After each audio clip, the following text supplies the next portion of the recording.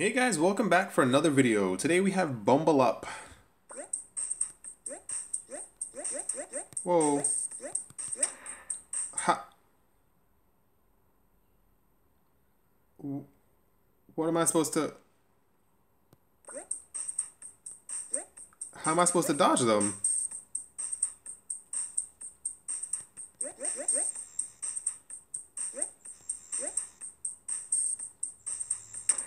Am I...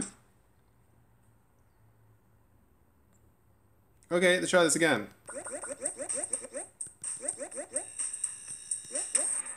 What the f...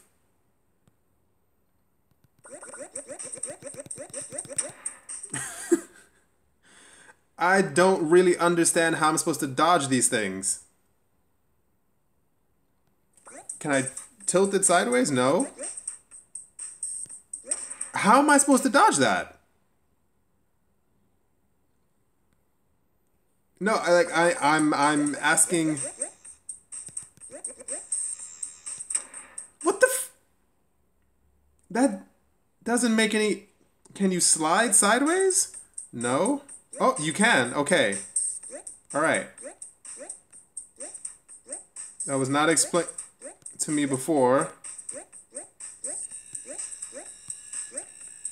No, go the other way, dude. Go the other way. No, the other way. Yeah.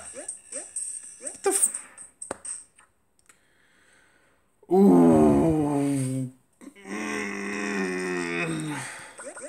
Trying to keep it together, guys. What is all of this?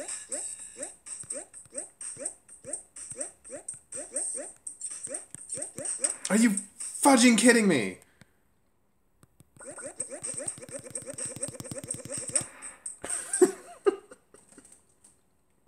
If it hadn't been for that thing, I would have kept on going. It's literally tapping and you can slide to the side to avoid the obstacles, but once you slide to that side, that's when they all start falling down exclusively on that side. It is quite frustrating, I'm not gonna lie. I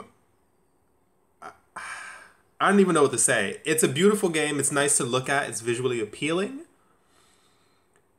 But the fact that so many things start falling down so early drives me nuts. Absolutely insane.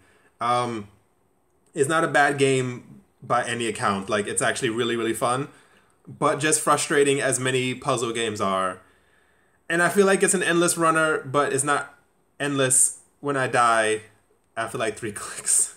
Alrighty guys, that's going to do it for this video. As always, make sure to like and subscribe. Don't forget to watch the next one. Hope you guys enjoyed, and I'll talk to you all soon.